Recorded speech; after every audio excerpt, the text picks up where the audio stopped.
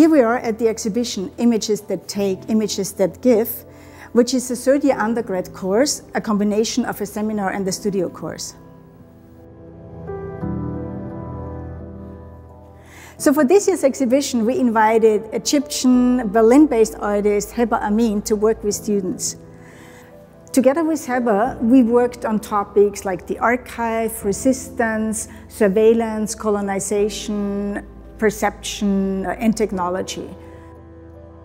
To organize the exhibition, we used the glossary also as a pedagogical tool. This allows us to think through the capacity of images.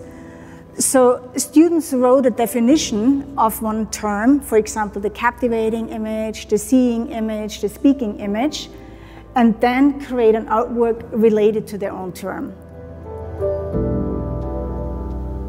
So then we have this free-floating layer of terms throughout the gallery.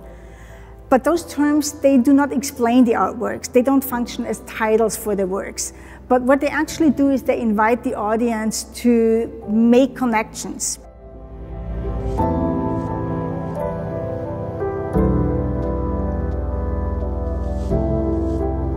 Students really have done an amazing work for this course and for this exhibition.